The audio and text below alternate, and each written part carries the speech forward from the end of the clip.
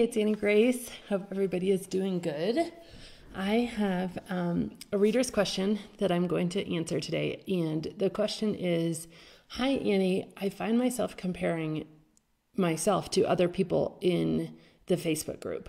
Basically, I see people who are easily changing and who have just read the book and are suddenly free. And I don't understand why I am having such a hard time changing. I read the book, I take 30 days off, and then on day 31, I drink again. And then I'll do the alcohol experiment a few months later and the same thing. And I feel like I have to keep coming back to this and can't make any sustainable changes. I know it's not physical because I can easily take the 30 days, but something in my brain tells me around day 31 or day 32 that it's a good idea to start to moderate again. And then I'm back to where I started. And I really, truly want it to be done with this for good. I'm so sick of this, and I'm really tired of looking around me and seeing all of this instantaneous success, which I can't relate to. Do you have any input or advice for why this might be happening? So what a great question. And first of all, I think that we, especially on social media, we post the best of what's happening for us. We post the absolute, the wins. And of course, that's great. It's super important to post our wins, but sometimes we post only our wins. And so what you don't see, like when I quit, it was on a dime and it was so easy and it was so effortless, but it was preceded by a year's worth of research. And then that was preceded by multiple years of trying to drink less and not succeeding at that. And so there was this whole history before the moment. And, I've heard it. I was on a podcast and interviewing, I forget what her name is, but we were talking and she's like, you know what? I tried to quit and I tried to quit and I tried to quit and I tried to quit and I kept trying. And then one day it took. One day I actually quit. One day it was actually done. So I think a big part of this is actually just persistence. And sometimes the only way you can fail at this is by stopping trying. I really believe that's true. And sometimes every single iteration, every single twist and turn, we are learning more and more and more about ourselves. We think that change happens here, we're beginning, and then it's just all up and to the right. And especially when we're seeing other people on social media saying, oh yeah, I did it. It was so easy. I just read the book and now I can be out at bars and drinking and my seltzer and everybody else is drinking alcohol. It's super easy. We don't know, first of all, the backstory. And number two, we see that and we think, okay, it's just easy. It's this linear thing. The truth is that change is like this loop-de-loop. We move forward and then we step backward and then we go forward and then we have two steps backwards, and everybody's path is really, truly different. So that's, the big picture, but there's some really tangible reasons why this is true also. First, is 3 levels of belief, I believe you have around alcohol. And I would categorize those 3 levels of belief as society, substance, and self. So substance is the belief about the actual substance. So alcohol does something in my body. Alcohol relaxes me. Alcohol makes things more fun. And a lot of what we do in this Naked Mind and the Alcohol Experiment is to overcome those beliefs. Boom, boom, boom, boom, boom. The second layer of beliefs is beliefs about society. I won't be part of my mom's group if I'm not drinking. I won't fit in at work if I'm not drinking. I won't be able to network if I'm not drinking. I won't overcome my social anxiety if I'm not drinking. And so we do delve into some of those societal-based beliefs in the alcohol experiment and in this Naked Mind. But then there's this third layer of beliefs where if you don't deal with these beliefs, you will stay stuck.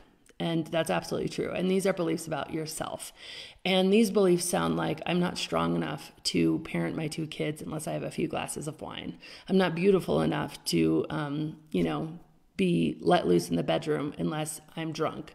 And these are the beliefs about self, the beliefs about worthiness and fitting in and being loved that are often subconscious that we're not really aware of, that can keep us very, very stuck. And so often if you're stuck in these beliefs about self, if it's everything, I know everything makes sense, I don't even want to drink, I'm totally good, and then I drink. And I don't understand why. Usually you have a subconscious belief about self.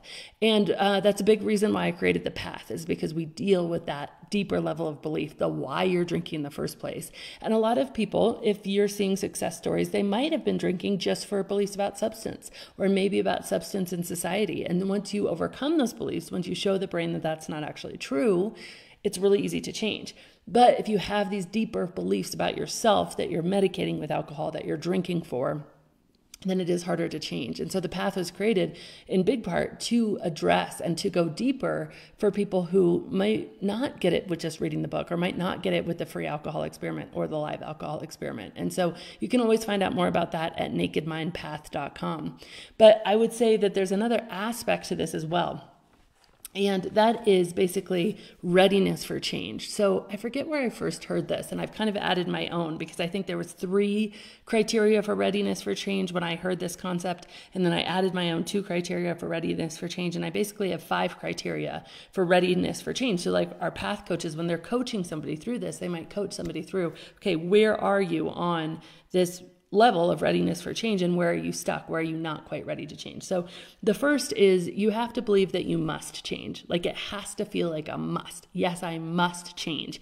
Not a nice to, not a maybe I should, but a must. And that's where you get really true lasting change. Now, this isn't always true if you're just taking a 30-day break, but when you're really in the position like you wrote in about being ready, like, I'm done, I need to fix this, then you enter into this must area. So you can change littler things, but changing a humongous habit like this, a must is really important. So for number 1, you believe you must change.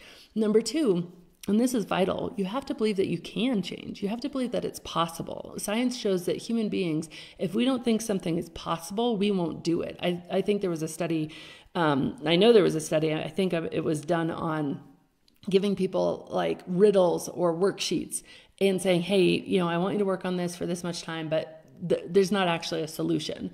And even though the task was to work on it just for an amount of time, because there wasn't a solution and the participants were told that there wasn't a solution, they wouldn't actually work on it.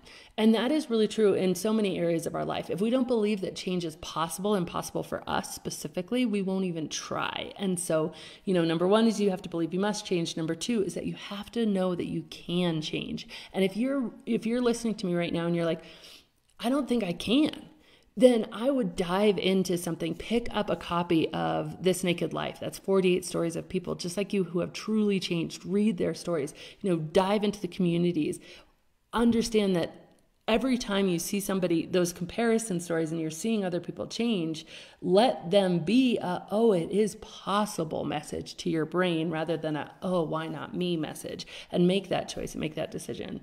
The third is that you need to really believe that you need to do it now. There needs to be some urgency in it. And that this is true. I mean, this has been me forever with things like, okay, I'm going to eat less sugar, but someday. Like, there's not a lot of urgency around it. It's something I want to do, but I want to do it someday. Or I'm going to drink less coffee, but I want to do it someday. And, it's just every day. It's like, well, because there isn't any urgency. So I think there needs to be an urgency around it. So again, you have to believe that you must change. Moves from a nice to have to a must have.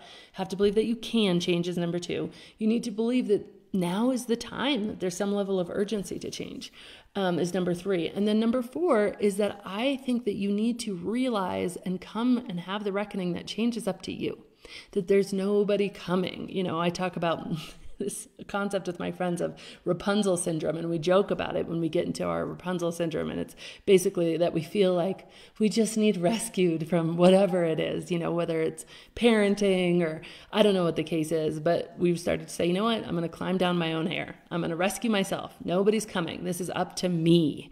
And so you're looking for the next guru or the next podcast or the next book, and at some point you have to be like, no, this is up to me.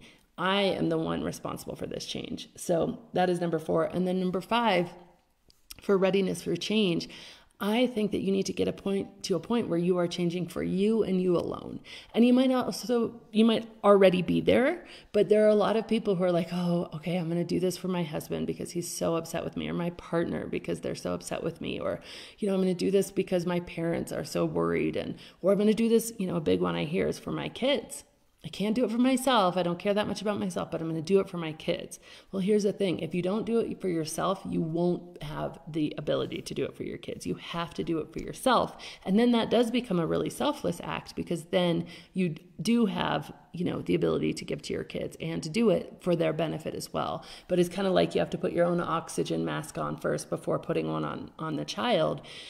The important part there is that it needs to be for you to a place where you are going to change it for you, regardless of what everybody else wants or needs from you or expects from you. And that's where true change happens. So just to recap, there's, first of all, we talked about this concept of the 3 S's, or these reasons, these belief levels that we have. And sometimes you can get really stuck at that level of self-belief. And again, if you're stuck there, you can always join us at nakedmindpath.com, and we dig into that level of self. So substance, society, and self, and those are the layers of belief. And then we've talked about this framework of these 5 things, criteria, that really are important to be there for readiness for change. And I'm not talking little changes like maybe a 30-day alcohol experiment.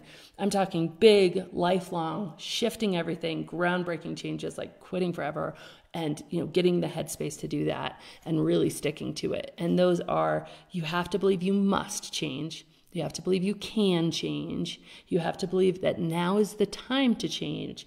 You have to believe that it is up to you and you alone. Nobody's coming to rescue you. And you have to be changing for you, not for your kids, not for your parents, not for your spouse, not for anybody else, but for you. And if you are stuck on any of those, again, we have amazing coaches inside the Path at nakedmindpath.com that really are trained to help you break through all of these different criteria. So if you're in this cycle, sometimes we do need a little external help. Let's be honest, this problem has been in our lives for so long. I know that the more I got involved in community and the more I got involved at the time with Hello Sunday Morning, I really was benefited from that help. So don't make that wrong for yourself if that's what you need. But I think that is really why that, you can look around and some people are changing so easily and others are really stuck. Those are some of the main reasons.